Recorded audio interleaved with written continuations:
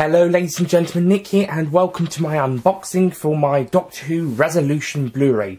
Before we start, I'd just like to say that on a comment on my Series 11 Blu-ray unboxing on the Whovians Amino account app, I got a comment from one of my followers.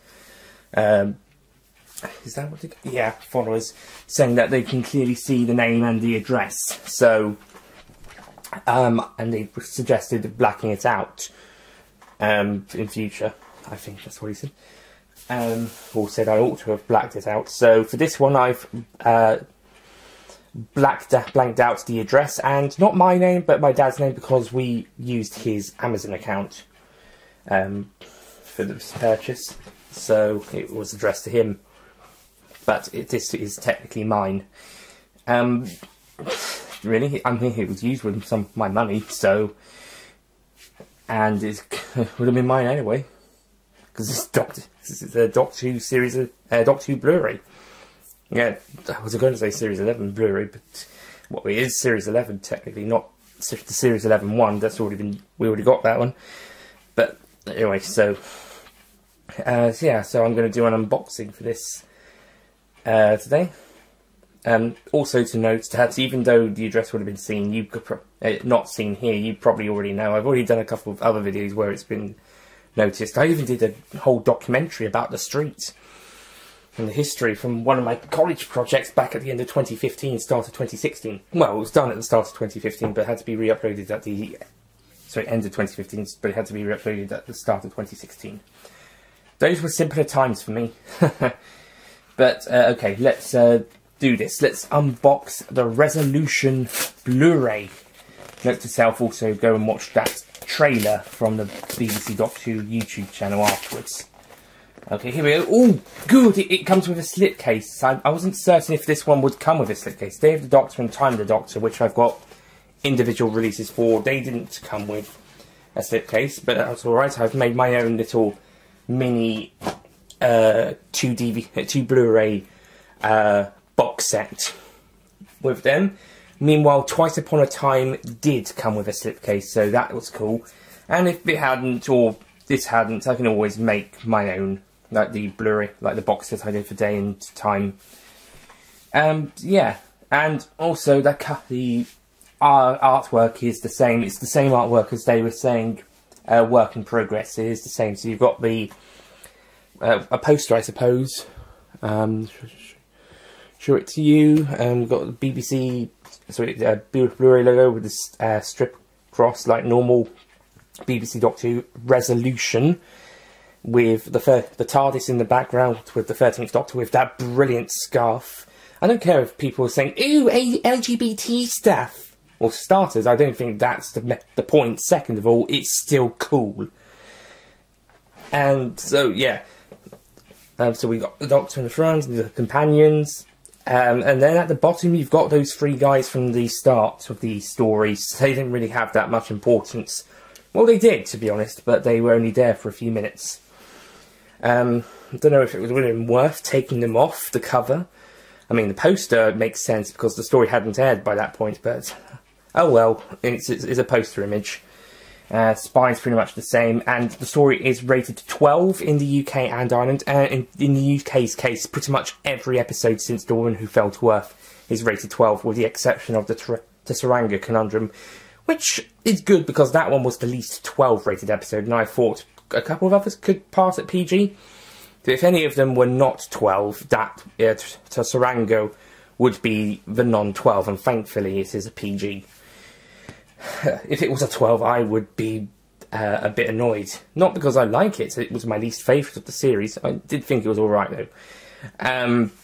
But because it was the least 12, in my opinion. The first 3 episodes seem to have gotten a PG in Ireland, but then from that point on, with the possible exception of Tsuranga, and maybe 1 or 2 others, I'm not certain with Ireland, but certainly for the first 3 in Tsuranga, the rest were 12s. We'll see. So anyway, if anyone from Ireland who's been at the board knows the Irish board ratings, please let me know. And on the back, I haven't actually seen this yet. As the new year begins, a terrifying evil is stirring from across the centuries of Earth's history. As the Doctor, Ryan, Graham and Yaz return home, will they be able to overcome the threat to to planet Earth? And bonus features include Series 11 Look Back, Resolution, Behind the Scenes, a Dalek Reformed and Closer Look. And for the only time on this release, we actually have a Dalek mentioned. We don't see a Dalek. We've got another poster image of the gang, or fam, as they're called in this story. But the first mention of a Dalek here, starring Jodie Whittaker, Bradley Walsh, Totten Cole and Mandy Gill, executive producer and writer Chris Chibnall, executive producer Matt Stravins, directed by Wayne Yip. This release has audio navigation and audio description, episodes only, rated 12 for moderate fantasy threat, and was released in 2019 on the story was 2019 as well, released on Blu-ray in 2019, and is 60 minutes approximate on a single disc format. I'm getting all technical all of a sudden. And like some of the more recent Blu-rays, it is a more squared top one as opposed to the nice rounded one. I think Time of the Doctor was a squared one. I've swapped that with another Blu-ray to be... I think I swapped my Amazing Spider-Man 2 square one with the... was it the first one? I swapped one of the Amazing Spider-Man Blu-rays I had with one of the 50th anniversary ones, so both sets could be lined up. One set's a squared corner and one set's a round corner. Twice Upon a Time, I think it's a round corner. I might be wrong. I'll have a look afterwards and put it into the edit. This one is a squared one, and now I just have to open it to see inside. The cover is pretty much the exact same, apart from the fact I know the spine's also blue. Nice blue spine. Might have to readjust this cover. As you know, DVD and Blu-ray covers, they get themselves. They have. This isn't even that sharp.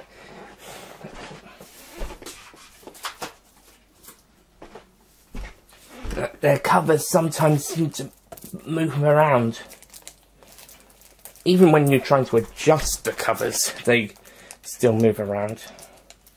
I know, this isn't that exciting. It's an unboxing, what do you expect? Come on. That's probably because it's from...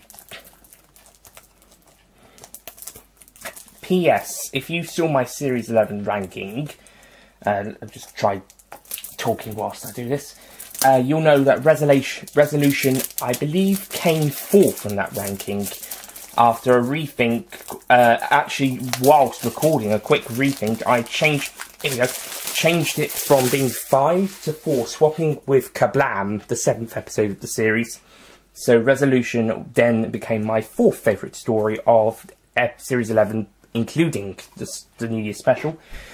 So, yeah, and it currently, even if it was still number 5, it still currently resides in my top 5 Jodie Whittaker stories, a ranking list I will be performing unless there is any more than 5, there is 5 or more episodes by the time we get back to this point in my big, An Unearthly Child 2, whatever the current story at the time is, chronological order rewatches. I mean, I am going to dip in and out of these rewatches for other stories further, and maybe even further, both further forward and maybe even further back down the line. For example, Series 11 last month, and I'm going to do an Attack of the Cybermen review for Universal's next month, and this, I've got to watch this as well on my new Blu-ray.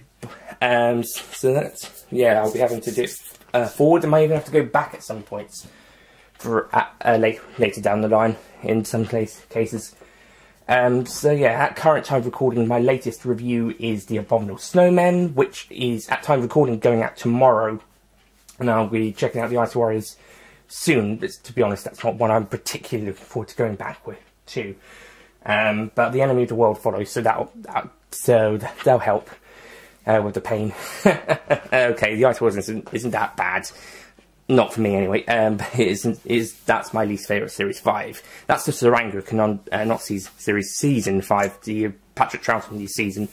It's the Saranga conundrum of that season, whilst Tomb of the Cybermen, which I recently did, is the Rosa of season 5, and Enemy of the World, which is following Ice Warriors, will be the Demons of the Punjabs, or Woman Who Felt Worth of that season.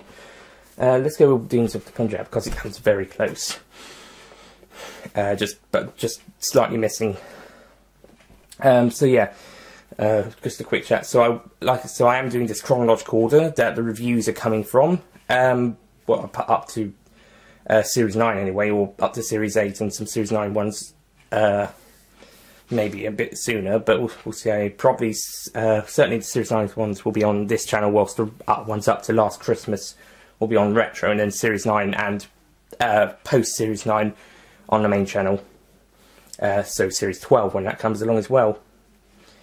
So yeah, but like as I was saying, if by the end of this big chronological marathon, in a way, Resolution is the last story, then it's going to be a top 5 13th Doctor stories. But if we get at least 5 more stories, we could push it up to 10, or at least enough to have more than 2 or 3 episodes not featuring in the overall list. So probably by the maybe after Series 12 has ended, we'll do a top 10 13th Doctor list. Like I said, depends on when we finish. We might even I don't think I'll finish in the summer, but maybe by November we'll get back all the way back to Resolution, for example, and that'll be the latest one until Christmas, New Year's Day, probably New Year's Day. But also we can if Series 12 comes very early in season 2020, then that won't be so difficult. Waiting around won't take too much hassle. Anyway, so opening up, there's no leaflet, and the disc art's shoved to the side. This is the least interesting inside of a Doctor Who Blu-ray I've had. I mean, I don't think Day and Time had that much. There was definitely a HD, an ultraviolet thing for Day of the Doctor. But yeah, I think that was it. I think I have added my own personal touches to them, so I might have to do that here, maybe twice upon a time as well if I have to. That one also came with a sort of leaflet. Yeah, no leaflet here. Strange, but oh well. Or maybe it was just my copy.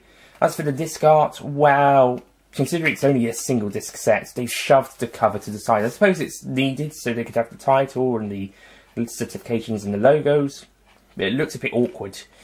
Again, possibly the worst Blu-ray disc artwork. That isn't across every single disc of the complete series box sets, like 10 and 11. But for individual story, possibly the worst. So, in conclusion, I'm going to do a proper review on this after I've rewatched the story and watched the extras. This will probably be at time recording next week, because it's half term this week and my sister will be here. She's off school. So I'll have to watch it next week, when she's not here. So I'll try and watch the stories are an hour, and I don't know how long the extras are. I would expect, well, the closer look's probably going to be about 5 to 10 minutes. I expect it's going to be about an hour. There's 5 extras on here, that's cool. Might not be terribly long, as special features don't seem to be that long anymore. And this is not just Doctor Who, this is generally. There might be the occasional 20-minute documentary or something, but usually it's about 10 minutes, 15 at most, for a later release.